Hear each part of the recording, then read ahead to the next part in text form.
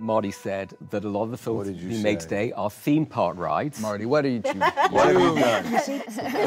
So What did he say first? He so said, we all yeah, understand? I want to be precise that a lot of the Marvel films are theme park rides. I said superhero films. Superhero films.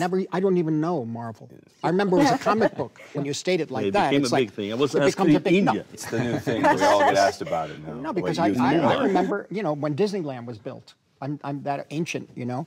I remember I was here in 1970 in LA, and one of the aspirations of the studios was to become as important, in a sense, to American culture as Disneyland.